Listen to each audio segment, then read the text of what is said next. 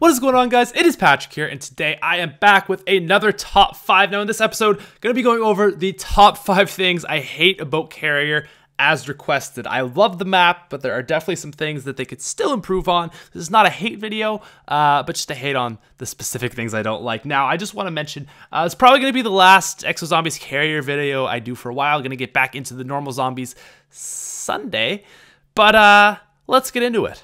Coming in at number 5, and I know a lot of these things are going to be really minute and nitpicky, but it is the Med Bay area. So the Med Bay area is probably one of the worst locations in Call of Duty Zombies ever. I swear to God. So starting off, it's pretty expensive to get into. I know it's only 750 points from one way, but the other door, I'm pretty sure is 1250, which is quite a bit for a, a starting off door.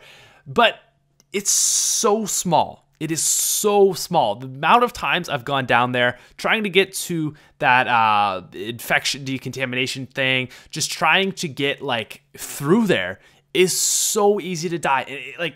There's nothing in there that's good other than that perk. The gun on the wall is a freaking TAC-19 that nobody cares about.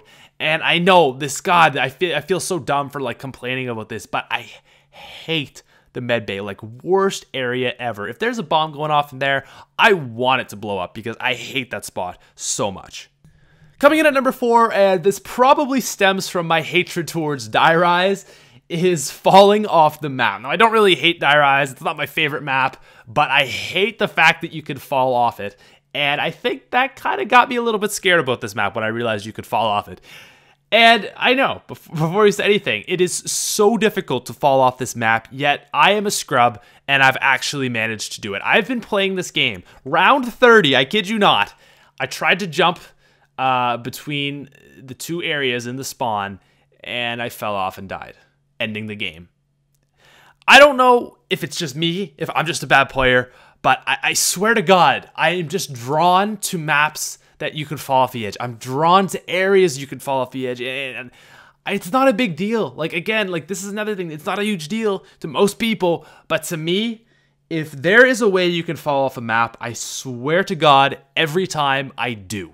Coming in at number 3, and I feel like this might be a little bit more global towards people, more centralized, more common, is the fact that it's not the most multiplayer friendly map. Now, again, this may be coming from the fact that I'm a solo player, but I just hate the fact that when I'm playing with 4 people, it's really crowded. And it's not a small map, but there are really 2 areas that you should train. The only 2 areas you should really be training is the moon pool and the cargo. The cargo is obviously the best place to train, and I just feel like nowhere else is even really remotely worth it. I guess you can kind of train 2 people in the cargo, but it's not the most friendly for 4 players. Camping isn't really an option. At least I don't like to do it in Exo Zombies. I find that really boring. So it's just man, what do you do?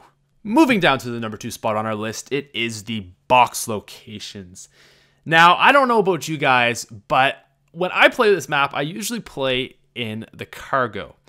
And it seems like the box was designed to be in places that are really far away from the cargo. So the spawns, mostly the spawns, but it tends to go towards the spawns, mind you.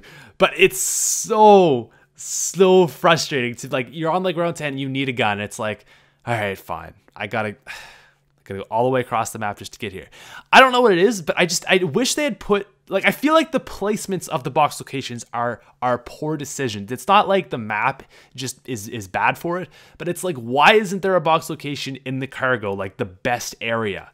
You know what I mean? In Derice, for example, how awesome is it when you get the box at the catwalk? You can just camp there, turn around, boom, we're good. Any map that's like that where the box is just right there is great. And in this map, it's I have to go all the way around the map. Why didn't they just put it here? It's not there's bad locations and it's big, but it's obvious places that they should have put the box. It's just not there. I'm just not a fan of that. I feel like they could have done a better job with that, where they picked to put the box locations. So that's my number 2 pick. And coming in at number 1 on the list of the top 5 things I hate about Carrier, Sledgehammer Games, I am really calling you out on this one. Other 4, I can forgive. This one, I can't. It's the bomb. Oh my god. When I originally heard that I was going to have to go up against enemy AI units that shoot back at me and defuse a bomb, I was like, God damn it. They messed up again. Now, I went into carrier and I was like, all right, cool. This is actually not too bad. Round like 8, they spawned in, round 9, round 10, whatever. All right, this is fine. You know, this is easy. I killed them. Easy peasy. Got my camouflage. Everything's going well. Round 14 shows up. All right, I got these guys again. The map's a little bit harder, but no problem. Round 20. Oh my god, it's a Goliath. What is happening? Oh, okay, he died really quickly. That's no problem. Round 25. All right, this is getting a little bit difficult, but I can still deal with it. Round 26. Oh, that's weird. It happened again. Round 27. What? Round 28. Round 28? Round 29. Round 30. Are you serious? You've given me the bomb 5 times in a row. What are you doing? Screw this. I've gone down twice in the last 2 rounds because I have to go for this stupid bomb that doesn't even matter. I can let all 3 of them blow up and nothing happens as long as it's not in the area that I'm training, which is the cargo, which of course I'm going to have to kill them because they're shooting at me. What the hell? Round 30, what, 32? I'm done. I quit.